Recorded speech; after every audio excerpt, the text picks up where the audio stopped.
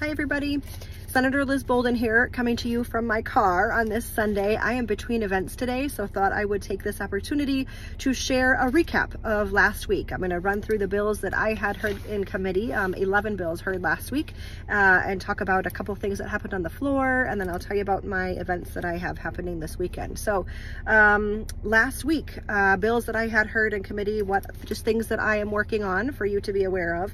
On Monday, I had 2 bills heard in committee. One was Senate File 999, which was around ensuring that new public buildings that are constructed with adult changing facilities included. And this is an important provision, and really important for our friends and neighbors and folks in our communities with disabilities.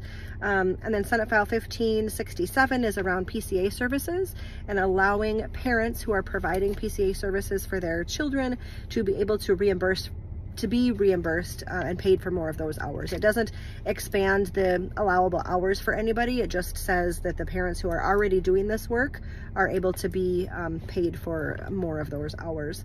On Tuesday, I had 2 bills. I'm referencing my notes here. 2269, which is a bill about labor trafficking and funding organizations who are doing critical work in this space on an issue that is happening in our state, and we should be taking action on. And then Senate File 2732 was heard in elections. It's around electioneering, which is work on the communications that happen in the short time 30 days before an election. And this really is around transparency for Minnesotans to know who is spending money to try to influence our vote. On Wednesday, I had Senate File 2122 heard in HHS. This was a bill brought by the agency working with me on this around hospital standards and sort of building codes related to hospitals.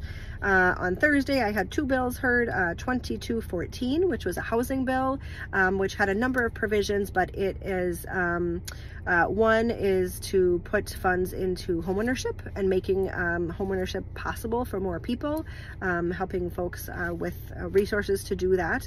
And then also funding to expand and increase our housing supply, because we know that is a piece of the housing crisis, is we just do not have the supply of homes that we need in the state. And then 2605 was a bill that was heard in the Legacy Committee to request funding for the Stapel Farm, which is in Olmsted County in the Historical Society, a resource, a great location, a great piece of history, and we are wanting to restore that. So looking for some state funding with that. And then on Friday, 4 bills heard in HHS. 782, which is a bill for expansion of what is provided for dental care for folks on medical assistance. Currently, there's a different level of what is supported or what is paid for pregnant folks and children versus adults who are not pregnant. And this would restore those benefits so that everybody gets that higher level of benefits. And then Senate File 1008 is also around dental. It provides or requests additional resources and funding for critical access dental providers. And so we know there are folks across the state who don't have access to dental care, and dental care is a part of healthcare, which everyone deserves healthcare. And so just bringing more resources so more folks have access to dental care. And 2606, which is an early childhood apprenticeship program. The goal of that is to bring more folks into early childhood work, and that apprentice program being a way to do that and bring people in. Lastly, last but not least, 2773, which is around charity care in the healthcare space. So what it says is that hospitals, before they send people's medical debt to collections, or before they sue people for that, it requires them to screen people. So when people come into the hospital, they will be, if they don't have insurance, they will be screened to see if they are eligible for medical assistance or other public programs. And if they're not eligible to be covered for insurance, the hospital has to screen them for to see if they're eligible for charity care. And so, you know, we know that medical debt is a huge problem across our state, across the country. Medical debt is the number one for people to declare bankruptcy, which is wrong. And so this is one provision, one mechanism to decrease that medical debt and ensure that people are getting the care that they need. So lots of bills heard in committee. I'm grateful to staff who are helping with all of that and the advocates who are helping with that. And so lots of work happening. Also, just a note, things that happened on the floor this week in the Senate, we passed universal school meals. So starting Monday, I believe, as the bill was signed into law on Friday, every kiddo in Minnesota will get a free breakfast and a free lunch. And this is going to make a huge difference for families across the state. If you have time, go take a look at some of the pictures from the bill signing on Friday. They're fantastic. Kiddos are really excited about this, and as they should be, families are too.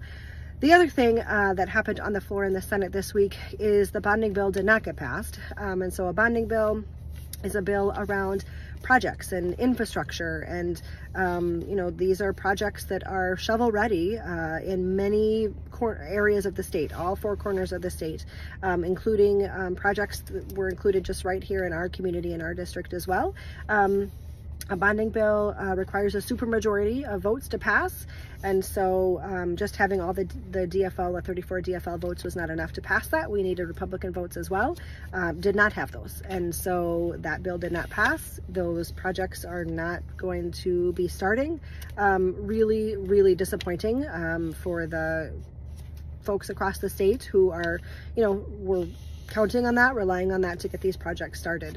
You know, I'm getting calls in my office from, not in our district, but other places in the state where they've been drinking bottled water for 1.5 years, and they were counting on this bill to do the work, to be sure that they have drinkable water, and now that is not going to happen. So, you know, we'll keep working at that to see if what we can do. We may put together a cash bill to be able to get these projects done, but disappointing for sure.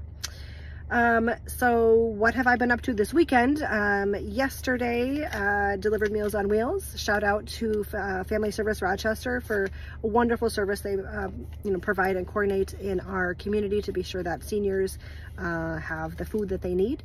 And today I just came from a democracy town hall hosted by a number of advocacy groups in our community around democracy, and we talked about Senate File 3, some ranked choice voting, and took some questions from the audience. Really great questions. So really grateful to be able to connect with people in that way. And I now am on my way to another event around ranked choice voting, and so grateful to have conversations with those in our community around that. So that's a lot. There's a lot happening. I will be back on at the end of next week to sort of talk about another week in review. But if you have questions, reach out anytime, and we will see you soon. Thanks. Have a good week. Bye-bye.